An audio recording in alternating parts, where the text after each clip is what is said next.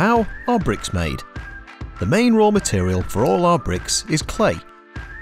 We dig clay out of the ground from our own local quarries and transport it to our factories.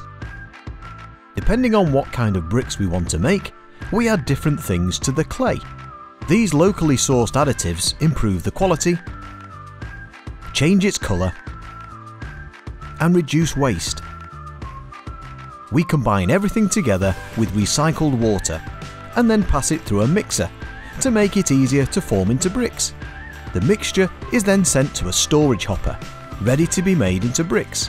Bricks can be made in two ways: extruded or moulded. To make extruded or wire-cut bricks, the mixture is pushed through a precise shape known as a die and comes out as one long, smooth brick-shaped column.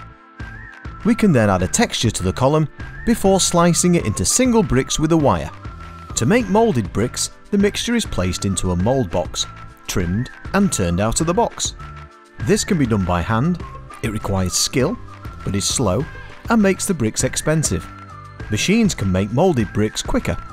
These can look like handmade bricks or can be made smoother by pressing a softer clay mixture into the mould boxes. An automated factory can make 36,000 bricks per hour. Before a brick can be fired, it must be dried. The bricks are sent to dryers for 24 hours, or for special bricks for up to a week, where heat, recycled from our firing ovens or kilns, removes the water from the bricks. Once bricks are dry and hard, they can be stacked into packs, ready to be fired. This is called setting. Firing takes place in an oven called a kiln. First, the bricks have to be warmed up to make sure they are completely dry. Then, they are fired to temperatures of between 900 and 1200 degrees Celsius. At these high temperatures, changes in the brick take place. All of the brick mixtures fuses together in a process called vitrification. The bricks must then be cooled down by drawing cold air into the kiln. This makes the bricks hard and weatherproof. Once fired and cooled, the bricks are then selected and packed.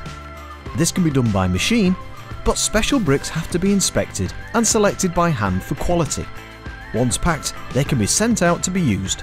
Ibstock bricks will often only travel 62 miles from where they are made to where they are used to build homes, schools, shops and offices in your local area.